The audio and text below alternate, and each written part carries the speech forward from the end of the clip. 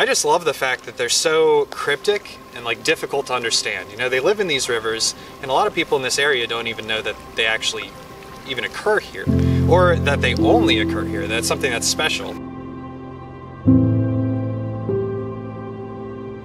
Why are they only found in certain places? Or why might they be declining in places like Wake County? We know so little about them just because they're so hard to find.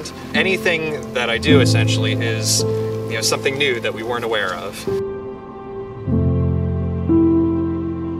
You know, if we're not careful, they're going to start disappearing from some of these areas where there's heavy construction and development going on.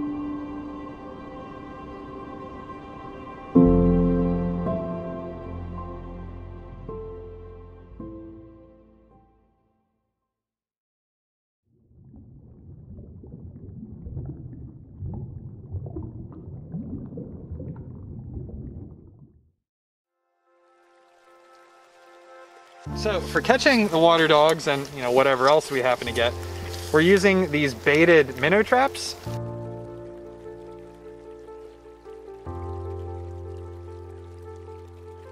Fish or water dogs will end up getting, you know, going down into that funnel and get caught inside the trap, and they have a difficult time finding their way out. Now in this bottle here, we have raw chicken liver.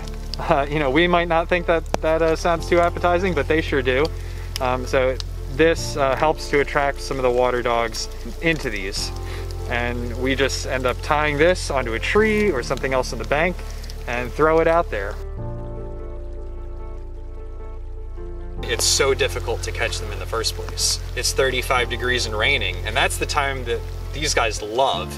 And so some of our sampling just naturally has to be done in the cold and wet weather, which can be really challenging. We believe that this species is probably nocturnal primarily.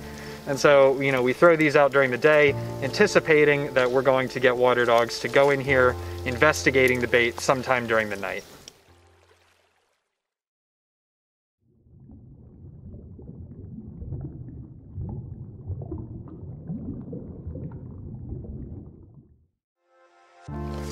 Well, we got a water dog here. Wanna come see it? Oh man, yeah, it's a good sized adult. Probably about seven, maybe 8 inches. So we're gonna set it down here a moment, get all wrapped up, and get ready to process this critter. How much do you weigh? 52 grams. That's good size. So we're gonna take, doing weight, then we're gonna do total length, SVL. I'm going to actually measure the length of its gills. Then I'm going to check and see if it has already been marked previously. If not, I'll mark it. And then also take a tissue sample. I'm also taking photos of each animal, just in case the marks aren't retained for whatever reason, because you know, salamanders are wild. They can kind of do whatever they want, like eject marks from their body, but they have a unique spotting pattern. So I mark them with VIE, or visible implant elastomer. So basically just giving them a little tattoo in that position. And that's all we do with that critter. So once we get all the photos that we like, we're just gonna go ahead and set her back in.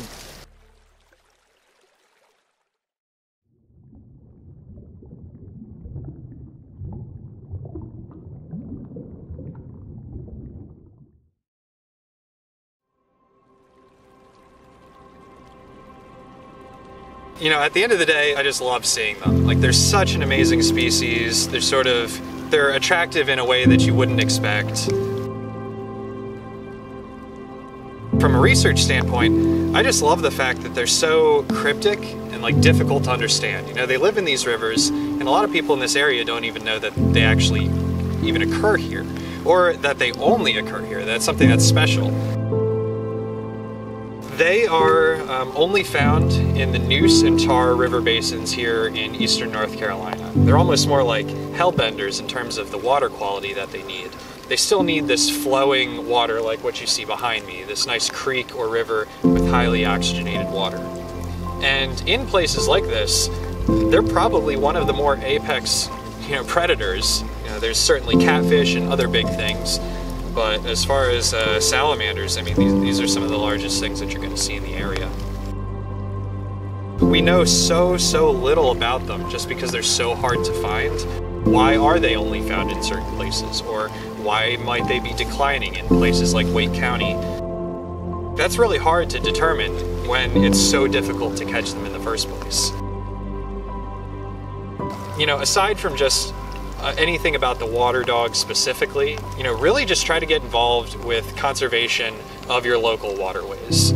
Some of where these occur, such as Middle Creek and Swift Creek, are directly downstream of the rapidly expanding, apex Cary area of Wake County. And, if we're not careful, they're going to start disappearing from some of these areas where there's heavy construction and development going on. So just advocating for your local waterways directly impacts how well these can do.